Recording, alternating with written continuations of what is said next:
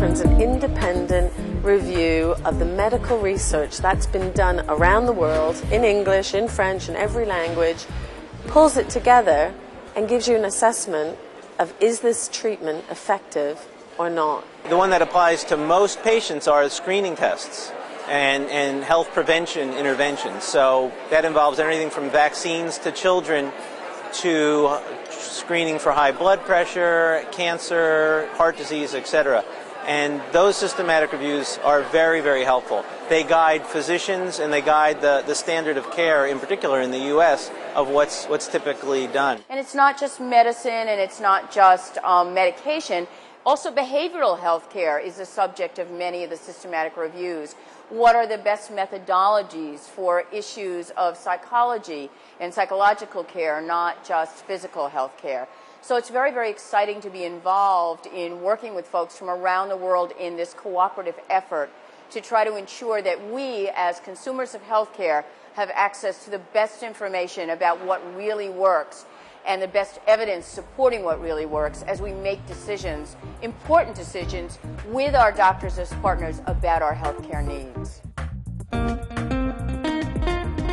The consumer network is international, so we have consumers from all over the world. What the consumers within CCNet do is try to give some input into the reviews that the collaboration are producing to try and make them relevant to consumers, so that you're not only speaking to service providers, you're giving some guidance to consumers what is best for their health. It's really important that we do get involved, not just in how scientific or research information is put together, but it's increasing awareness that healthcare providers don't know everything, and making our own judgments about, for example, screening programs or treatment programs. So if you were going to buy a new washing machine, you would go, read the consumer report, look at the evidence of which one's more effective, which one's more environmentally friendly, what price is the best. Well, when you're thinking about healthcare options, when you're thinking about what intervention might help in terms of treating your diabetes, when you're thinking about how you might treat or stop smoking, why don't we use that same approach? And what the Cochrane Library does is it provides you with an independent, leading information source, which is like this consumer report. So an easy summary of which treatments are going to be the most effective. The fact that it's available to consumers equalises the process of being a recipient of healthcare, and it allows consumers to be able to access information from other sources other than a health provider, and I think that's very important. I want my patients to be a partner in their healthcare, because ultimately the decisions are going to affect them much more than they're going to affect me. We would like all consumers worldwide to have access so they can find out for themselves, make their own decisions. I started a TV show called Evidence-Based Medicine. The perspective of the patient is that doctors are always basing their decision in the best evidence.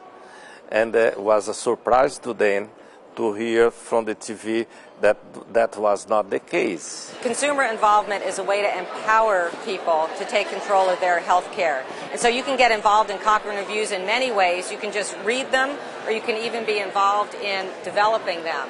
And so that's really a great way to know all about an issue in healthcare that means a lot to you. We can have an active involvement in our own treatment. And of course, by having an active involvement, we're actually helping ourselves, because it means we care about getting better and not dependent on somebody else making us better.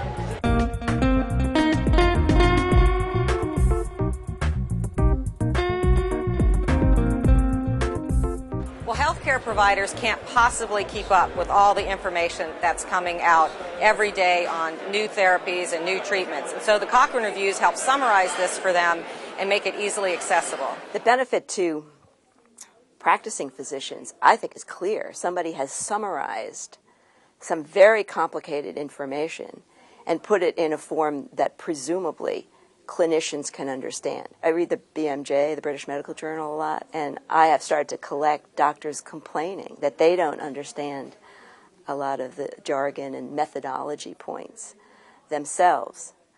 So I see them in the same boat in many ways as regular consumers, regular average intelligent lay people. The Cochrane collaboration is probably the most prestigious evidence-based organization in the world. It's a huge organization made up of primarily volunteers that have no affiliation to any industry. Therefore, it'll give you the absolute purest information of what is actually effective and what isn't in healthcare. You need knowledge to make a good decision, particularly to this thing that has the most value, that's life and health. So the Cochrane collaboration maps the knowledge to reduce the uncertainty in regard to decisions, and that is very important to make the decision that has a higher probability of good results. Medicine changed with the randomized controlled trial, and the Cochrane is essentially the Human Genome Project, a big scientific enterprise to take randomized controlled trials and figure out the best evidence for treating human disease.